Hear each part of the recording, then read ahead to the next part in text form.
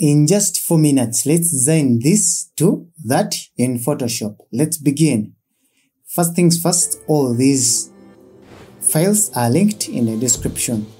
So let me arrange them like in such a way that they are all aligned in the center. So I'll go to color adjustments and choose solid color. So I'm going to get a background. So I'll select like pinkish that is relevant to the artwork. So I'll go and make sure I'm on the artwork and adjust the opacity to see the background. So I'm seeing the can. So now I'll proceed to edit and I'm going to pick free transform. So I'm going to adjust the artwork. So I'll hold shift plus alternate and adjust all corners evenly. So after that I can go on and confirm, and that's fine. So I'll go back and adjust the opacity back to 100, and I'll go to blending modes and choose multiply.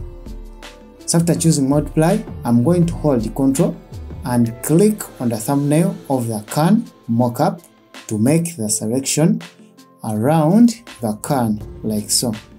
So now I'll go back to the layer of my artwork and straight to layer mask icon and click once to make a cutout. So after making a cutout, there is some excess that is transparent of the artwork. So I'm going to get rid of that. So I'll go back to the can and click on the thumbnail and make a selection around the can again.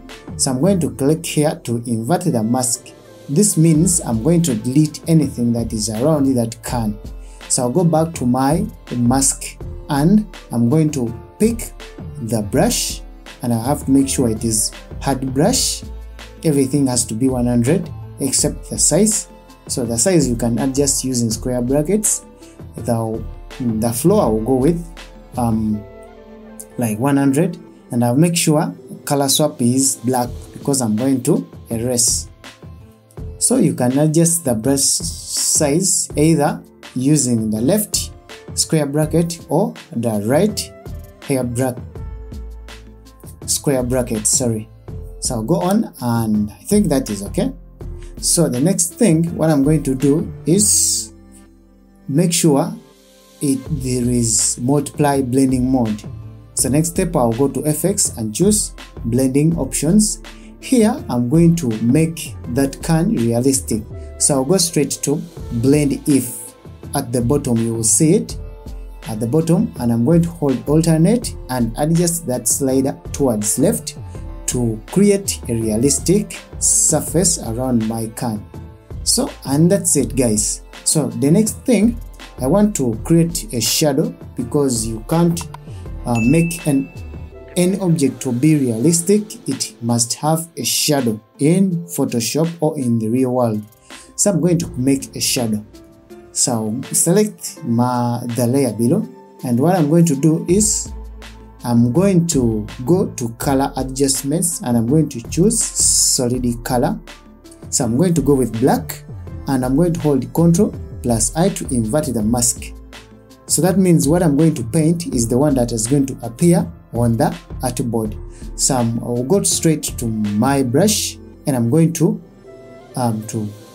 pick soft round brush. So I'm going to squeeze it or to twist it a little bit because I want it like to be flat, and I'll adjust the flow since I want the shadow has to be soft. So I'm going to make my shadows like so.